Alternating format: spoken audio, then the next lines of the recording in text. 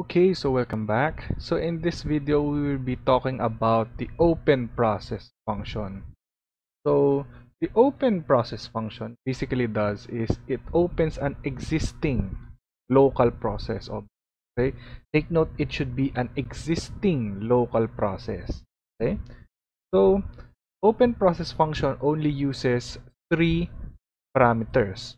So the first parameter that we have is our pe32.th32 process ID. So this is the process ID that we will be getting from our process 32 first, or whichever process that you want to open process.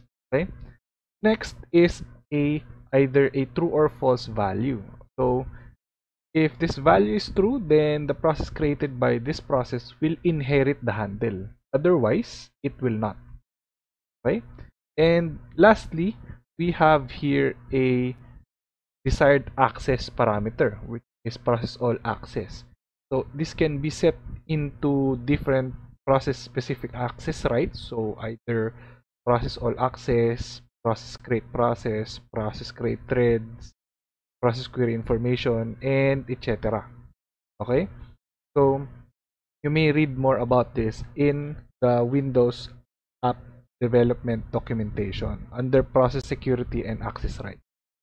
Okay, so after all these parameters, you just call the open process, and the handle will be stored into EAX. So to be able to use this in the future, we would need to store this in a variable which we have named hProcess snap open process. Okay, so we move EAX to hProcess snap open process, and that is it. So let's try save project console build all.